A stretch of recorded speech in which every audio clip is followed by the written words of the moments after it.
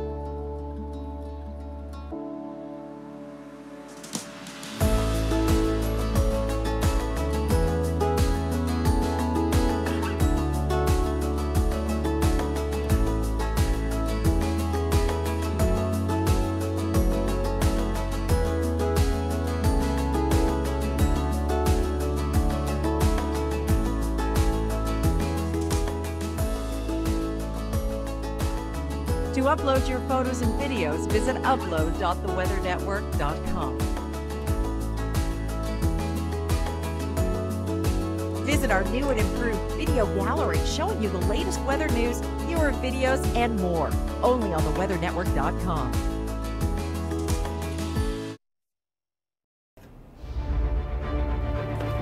Australia looking more like the surface of Mars.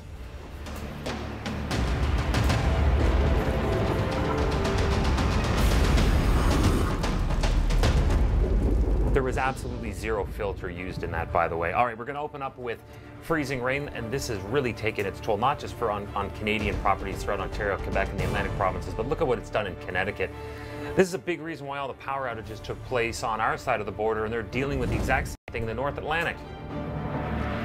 Meanwhile, in the Gulf states, down south of the Bible Belt, in Alabama, heavy storm damage. That's virtually the same system. The tail end of that front brought in very strong wind with the passage of that low. Heavy rain in Alabama took some damage, closing things out in what is very appropriately called an apocalyptic sky. Literally, with the clouds billowing and the particulate matter turned a day sky into night. Help relieve nasal cold symptoms with HydroSense. Its naturally sourced seawater is clinically proven to relieve nasal congestion, and you can use it alongside your other cold medications. HydroSense. Breathe better with our Science of the Sea. From coast to coast, all across Canada, there's something very special going on. It's time to show your support. Time to spread the word. Time to demonstrate your commitment to safe and sober driving. Join thousands of Canadians and tie a ribbon on something or someone you love. And take the time to have a real conversation about impaired driving. MAD Project Red Ribbon. Tie it, wear it, show it, share it, live it. Find out more at mad.ca. Everyone loves nice weather, but severe weather can affect your safety. So it's important to plan ahead. That's why the Weather Network developed the Severe Weather Outlook. It's a new forecasting tool that can help you plan and stay safe. It provides 3 days advance notice of impactful weather, gives you important information about the probability and intensity of severe weather, and it's a quick reference tool that can be found right under your forecast. Visit theweathernetwork.com and check it out. Plan ahead, stay safe.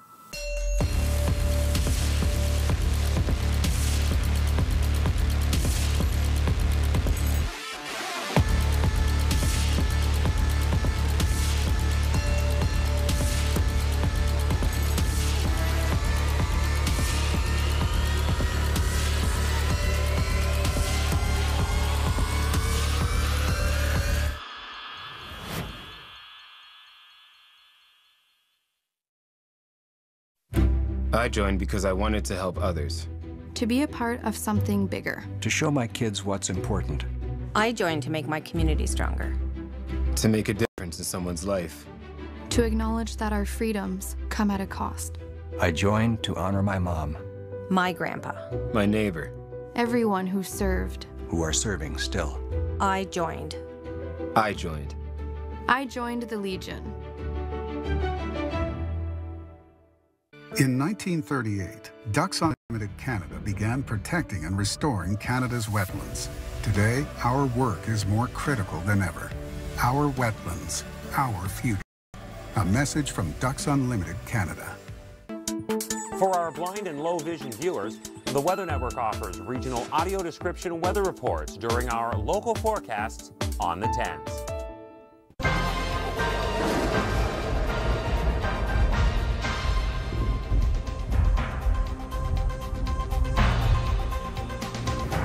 We are in Storm Center mode here on the Weather Network. Happy New Year. A lot of people heading to Whistler for the celebrations there. I know a couple of ski hills won't be having New Year's celebrations because of the weather. We can see the drives a little on the messy side in the Whistler area where we picked up 20-30 centimeters of snow. Unfortunately for skiers and snowboarders, those freezing levels are about to rise. And at the Village, we're talking about rain. And speaking of rain, boy, plenty of it. We've seen it through the lower mainland. This is our atmospheric river. We see it backs off, heads south, and then comes back in again. So for the next few days, we're not into the woods, but we're certainly going to have some breaks. This is what it looks like from a closer perspective. The green representing the rain, the snow, that's all in blue. We've got lots of snow in the BC interior as well. There have been thousands of power outages too because of the very strong winds. So how much rain are we talking? This is just through Thursday morning. And again, it just jumped right over that. But through the evening hours, we're looking at those winds continuing to gust. They start to settle down. Then the next system moves on shore and they pick up again. But areas around West Vancouver Island looking at 75 to 100 millimeters of rain. Vancouver, Thursday, Friday, Saturday into the weekend. Temperatures are mild, yes, but extremely unsettled. The prairies, much less unsettled. We've got a little bit of snow, not much. Heavier snow for the higher elevations. I think the bigger story for you in southern Alberta, for example, will be the gusty winds. So we've got downsloping winds, we've got a cold front sliding through. Temperatures across the west are much milder than average. This is how much snow we're talking. Most areas less than 2 centimeters or 2 to 5 at the most. And these are the temperatures through your Wednesday afternoon across the west. Winnipeg at -2. I want to point that out because normal daytime highs in Winnipeg are -13. Let's go to Northern Ontario now in Nipigon. Look at this. We can see it's always great if you're shooting snow at night to aim it at the light, right? Because you can get that real sense of how strong the winds are whipping around that snow around Superior. We've had a low pressure system move through. You had the snow in the south as well. Lake effect snow continues with those strong winds, and that system will depart. By Wednesday evening, almost nobody's seeing it. We've got those squalls, though, picking up 2 to 5 centimeters. Listowel down towards Grand Bend along 21, 5 to 10 centimeters. So if you're close to the lakeshore, Georgian Bay, for example, again, 10 to 20 centimeters possible. They love it in the ski hills, maybe not so much for the drivers. The weather pattern continues to be a mild one across much of the country. We're going to see those temperatures dip down into next week. That's what the purple is signifying. But we've had a stormy New Year's Eve for the Maritimes and a stormy New Year's Day for Newfoundland. Our Storm Center coverage continues here on the Weather Network. You're watching Canada's Weather Network. To help you plan your activities in the coming days, here are the short and long-term forecasts for your area.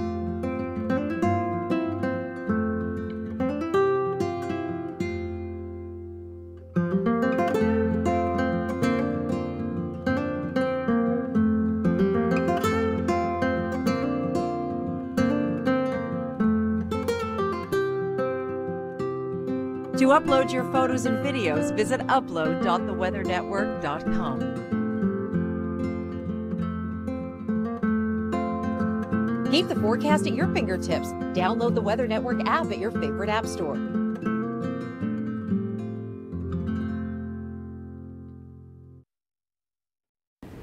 The world rings in a new decade in this force of nature.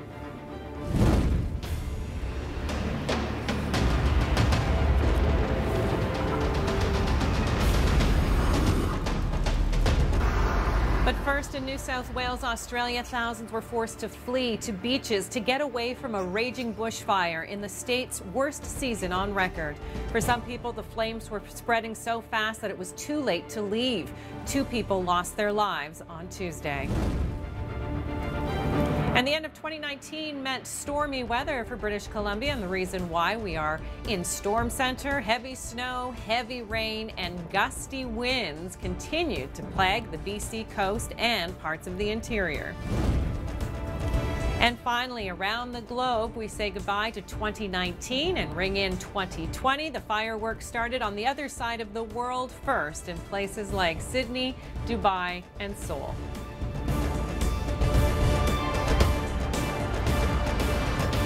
Well, if you didn't stick to your 2019 New Year's resolution, there's good news. 2020 is just around the corner. Happy holidays from all of us here at the Weather Network. We can't talk about the winter forecast without the notorious snow squalls that occur every single year across southern Ontario. And you can be driving along, conditions are clear, even sunny, when all of a sudden you see a wall of white up ahead, and that can change conditions and visibility within a blink of an eye. Conditions can become extremely dangerous. You can have that bare and dry pavement change over to being snow covered, because some of the snowfall rates and squalls can approach 5 centimeters per hour in the heaviest squall activity, and that can make a road dangerous well before it is shut down and closed. And this just stresses the importance of having adequate snow tires, because they vastly outperform all-season tires when temperature falls below 7 degrees Celsius. The winter tire rubber holds its elasticity a little bit better, so think of them as cold weather tires, not just winter tires. If you're a homeowner age 55 or older, you can get up to 55% of your home's value in tax-free cash without having to move or sell. Hon, what do you say? Indoor or outdoor hot tub? Why not both? If you're 55 or older and own your home, you can access up to 55% of your home's value in tax-free cash. You don't have to sell, and there are no monthly mortgage payments. Call 1-833-748-2447 to get your free, no-obligation guide to a CHIP reverse mortgage. You can stay in the home you love and have the freedom to live retirement your way. A CHIP reverse mortgage has helped thousands of Canadians turn their home into tax-free cash while still owning their home, and there are no monthly mortgage payments. If you're 55 or older and own your home, call 1-833-748-CHIP. That's 1-833-748-2447 for your free, no-obligation guide to a CHIP reverse mortgage.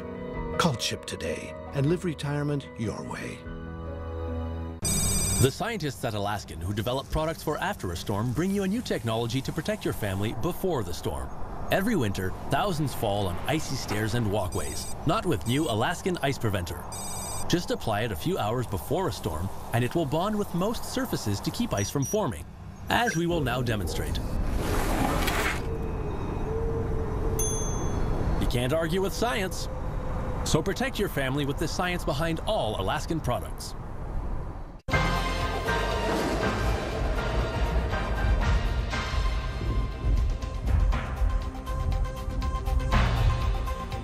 I posted a video showing the drive up to Whistler, lots of mixing, and then once you got closer to Whistler, that turning into snow. So some difficult driving conditions, low visibility, slippery roads.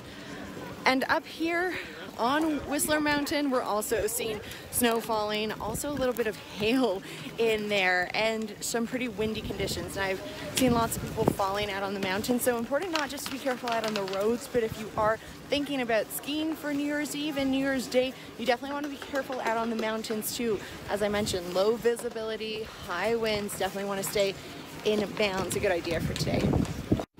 Okay, Happy New Year. I'm Kim McDonald. We're heading into 2020. Are you ready for it? Brand new decade. Some people argue that. I'm not here to be controversial. Maybe you're saying goodbye to 2019, like don't let the door hit you on the way out, or maybe you had a great year. Whatever the case, let's talk a little bit about what you can expect for the next few days. The snow continues through the higher elevations in BC, although the freezing levels are starting to rise. We've got a lot of snow in the Coquihalla, expected 20 to 40 centimeters there. Sometimes it's a great idea to go skiing for New Year's, but it's not a great idea to try to make your way through mountain passes that are either covered in snow or very slippery or snowing at the time. We've got heavy rainfall, especially for West Vancouver Island. Central Coast has seen some heavy rain as well. The snow has been piling up in Whistler, and we could see from where Mia was that it was still coming down. And yes, it's very slick as well. Those winds have been problematic, strong winds leading to power outages. And this has been the weather pattern for the last few days and will continue to be as we head into the first week of 2020. We've got this atmospheric river. It doesn't stay aimed at British Columbia the entire time. We get breaks, right? But you can see that it doesn't really want to go too far away. So as we head into late Thursday, the next round of heavy rain is expected, but by Thursday morning it should be fairly dry. So get out, enjoy. There's our snow moving across the prairie provinces. Let's go to Saskatchewan now. This is from Warman. What a scene. Isn't that beautiful? Just pristine, the wind still. Looks like some hoarfrost as well. Just gorgeous. Love this drone footage. Temperatures will remain above seasonal right across the Prairie provinces for the next several days. It's not really into next week until we start seeing things even close to seasonal values. Look at Edmonton at 0, Calgary at 2 degrees. Both should be around -7 to -10. We've had snow in and around the Great Lakes because of the gusty winds, a little bit of lake effect, especially for Georgian Bay and along the shores of Huron as well. We've had snow in Ottawa, Montreal, and along the St. Lawrence. That continues, but again, the heavier snow will stay to the north. The winds will continue, but not a bad New Year's Day for southern Ontario. You do have rain coming this week. More on that coming up. Your locals are right now. You're watching Canada's Weather Network. To help you plan your activities in the coming days, here are the short and long-term forecasts for your area.